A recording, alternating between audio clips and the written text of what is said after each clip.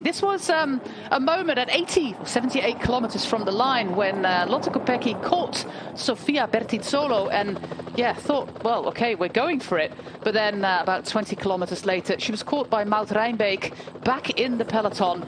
And we saw a flurry of attacks, so to say, with many groups off the road. This is Anja Lau, the rider from Tasmania of the Age Insurance Soudal team, who went on a long breakaway. Gradually, she got joined by a little group of three, including Valerie de Meij. But this was the moment here on the Lange Afstraat where Turbo Lotte bridged across to our leading four.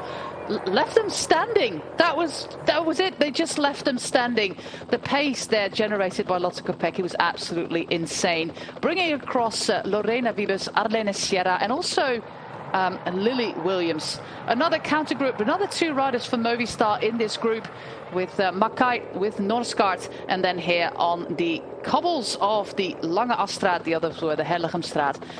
The Lange Afstraat, she made her move. She said in the post-race interview, this was what we agreed upon, that I would try on the Lange Afstraat and see if I could make it across, make it to the front on my own. And that's exactly what happened. Of course, they always have a plan B in Lorena Wiebes, but today it was plan A, and plan A was Lotte Kopecky.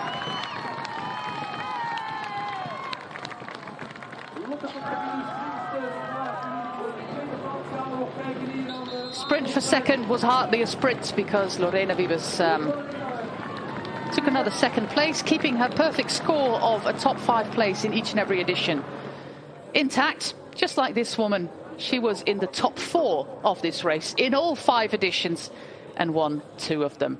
Last year, 2023, and this year she does it again. In rainbow stripes, no less. The photo finish was absolutely useless today. We didn't need it.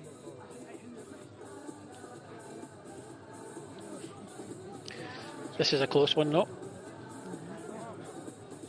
Half a wheel in the end, but a good result there for Lily Williams, who was strong bridging across to Kopecky and Wiebes, and also another great result there for the 21-year-old Sophie van Rooij. She won her first bike race, UCI bike race I should say, on Saturday in Dwingelo, and she does another top 5 today. The mountain prize goes to, of course, Lotte Kopecky, who finished on top of Nokere, the first time and the third time around. Looks like we already have some of the vehicles in front of the men's race inside. But we're going to give you the podium ceremony